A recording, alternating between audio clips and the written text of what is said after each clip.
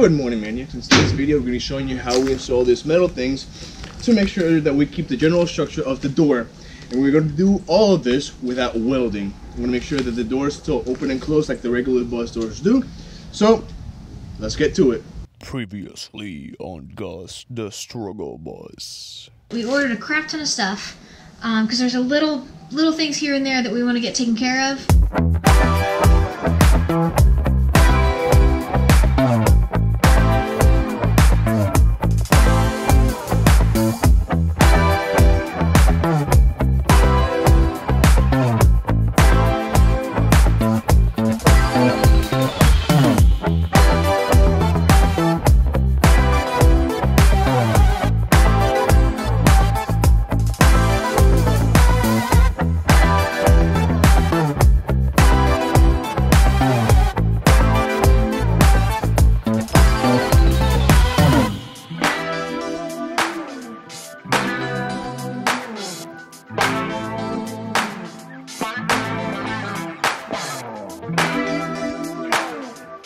So our next project for today, just checking them off the list, is to black out these windows.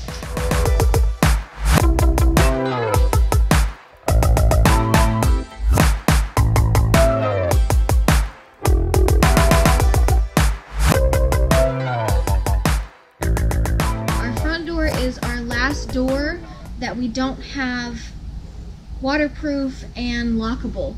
But our idea is to leave the door as its original shape, its original function, opening two-sided, and to try to re-hook up that air system so we can also have the automatic opening door, you know, just to leave that part as original as possible because we really love that about it. First thing we did is we removed these gaskets. They just slide right off. We had to take out a couple of screws, but they slide off because they're in this little track system. And once you take both of these off and you shut the doors, there's like almost a 2.5 or 2 1/4 gap in between the doors. So that's a problem. And then they open not at the exact same time, they open one at a time and they overlap. So what our idea is, we're going to mimic this shape of the gaskets and try to replace it with this 1x1 square pole. I'm sure Paco knows the correct terms. And then this 2-inch flat iron. So we're going to attach this to the door and then attach this to the side of it, mimicking this gasket shape that it already has. These 1 inches on both sides of the square poles will close up that gap, and then the flat irons will have it overlap like the original form. Hold up.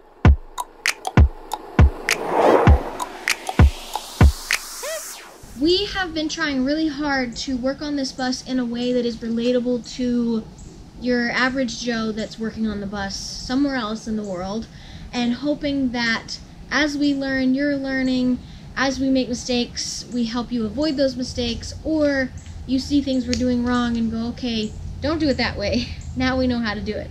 So hopefully our videos help you and it teaches you how to work on your bus with limited materials or limited knowledge, because that's what we're doing and we want to help somebody else out there maybe who's in the same position. How we're going to do that without welding is we're going to use rivets. We had to special order these from Amazon because your average hardware store didn't have long enough rivets. It is going to have to go through this 1-inch pipe, as well as the 1-inch pipe that the door is originally made out of. The first step that we're going to take to make sure that we go ahead and start this off right is, of course, taking off the gaskets.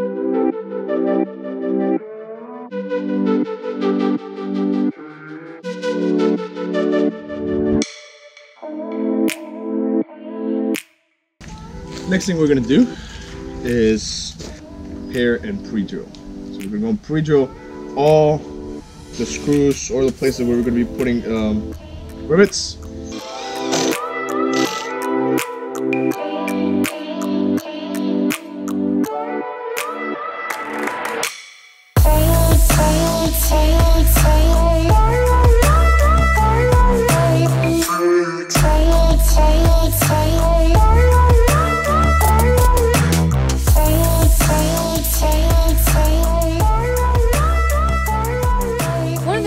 our door is a little bit more difficult to turn into an actual front door for the bus than other people is, one, because we want to keep it as original as possible.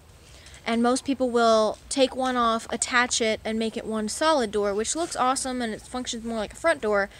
And it might just be more functional altogether. The other part of it is most people will have thicker metal in the center. So there'll be room for an actual lock to go through or some sort of locking system to be put on here.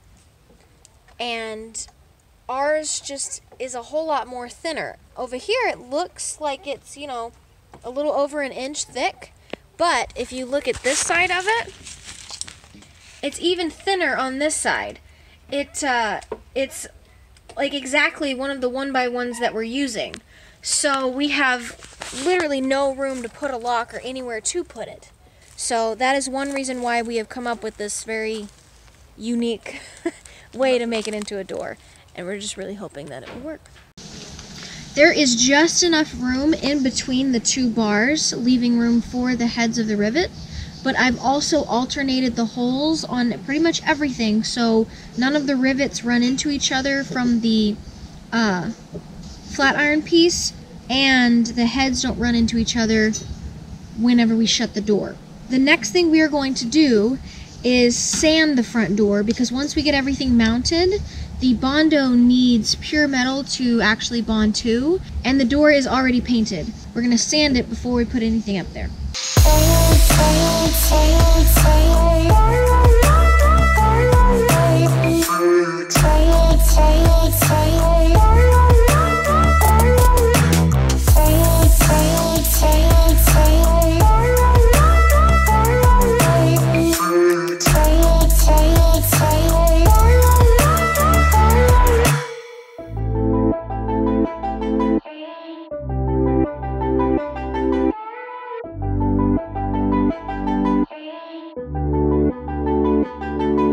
He finished grinding both doors on both sides, so this is what it looked like, that little matte black there, and then he grinded this down, and then on the inside we have a little bit more of like a shiny glossy coat, and then he sanded that down as well. So now we're going to pre-drill the rest of our bars and then attach them.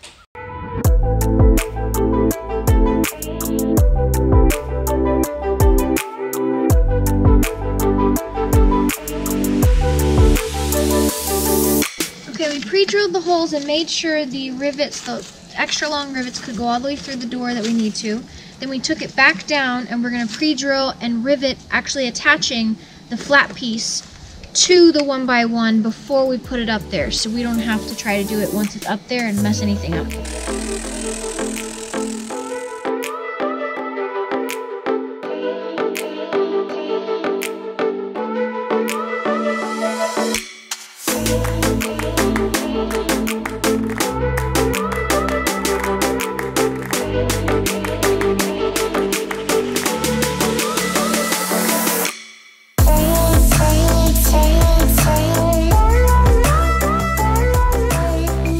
This is what it looks like.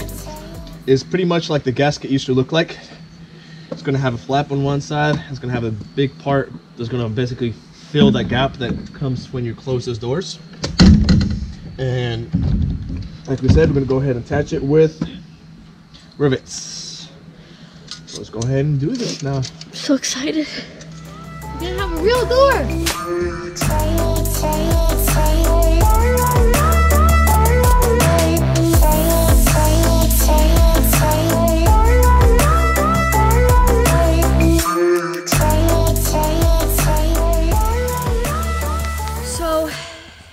It feels extremely sturdy, and it's not, it literally is not going anywhere. But we did, once we got it up there, come across an issue that we didn't calculate into the scenario.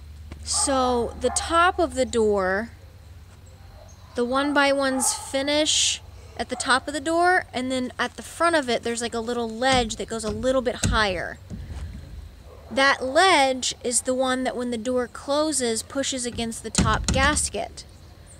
We did not put the flat iron all the way to the top, even with that ledge up there. So now when you close it, one, there's not a spot for that new flat iron to push against the gasket, and two, there's a big gap up there where there's literally, you can like go inside and see through it. So let's try this again.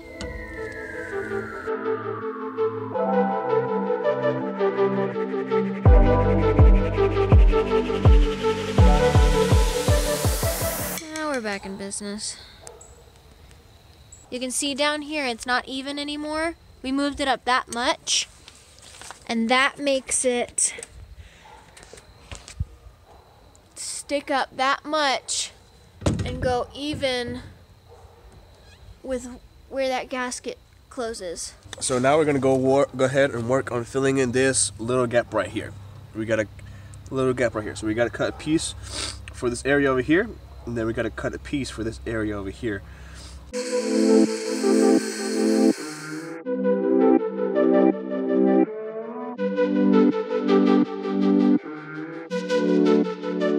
Alright, so it is the next day. We finished off that night on a productive note. We finished attaching this one by one to this door and filling the gap all the way down here. So it goes all the way down. And then, like we said, we moved this flat iron up like we needed to. And then we filled the gap down here, so it goes all the way down. Now, what we're working on now is, we said we were going to do the exact same thing except opposite on this other door. But what we decided to do is cut the flat iron that we have that's 6 feet in half and do 3 feet up here and 3 feet down here, leaving a gap for the lock to go.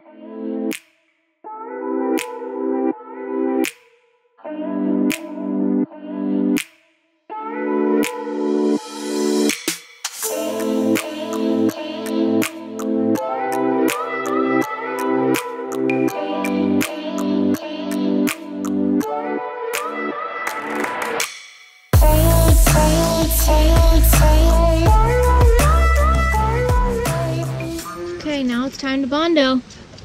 She's ready. So if you're not familiar with Bondo, it's pretty intense stuff. It's used to patch holes and seal up pretty serious cracks on things like cars and stuff. So it comes in this type of clay paste in the canister, like a paint can, and then you have this little tube of hardener, and you have to mix them together at the perfect ratio, which will be on the directions, and then quickly after you mix it together, spread it and smooth it out wherever you want it to be, because it hardens really quickly. After you do a layer of it, you let it dry, then you sand it down, and then another layer, sand it down until you get the shape and the smoothness that you want. If you recall, if you've been watching, or if you haven't, we use this stuff to close up the holes that our stop sign made when we took it off. Other holes we closed up in different ways, but the holes that it left were, I mean, they were huge. So we use this stuff to close up those holes, and it's been working fantastically. Another thing about it is after you finish, you have to paint over it to protect it, because it does absorb moisture. So it's a little bit stressful of stuff to work with because you do have to move quickly, but it is great stuff and works Well, wonders.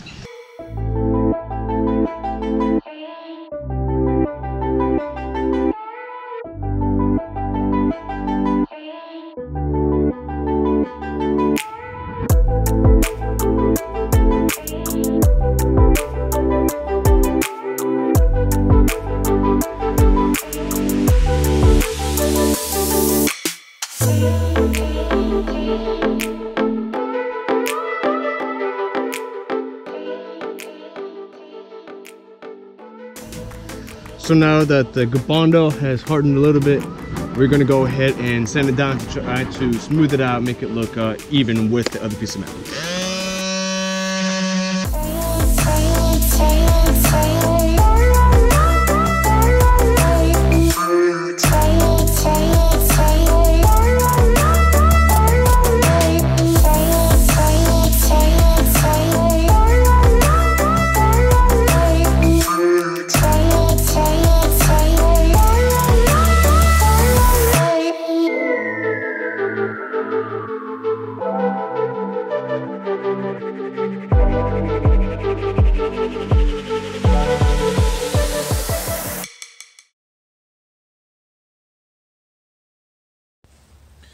Alright, so now we have everything around the door taped up, so that whenever we paint the door, nothing other than the actual door gets painted. We're going to prime it right now because it's getting late. So we're going to prime the whole door. We sand it everything down with at least 220, just so the actual paint or primer can kind of attach to it. And right now I just kind of hope that we have enough cans of paint. We have 2 cans. Hopefully that should be enough. We'll see.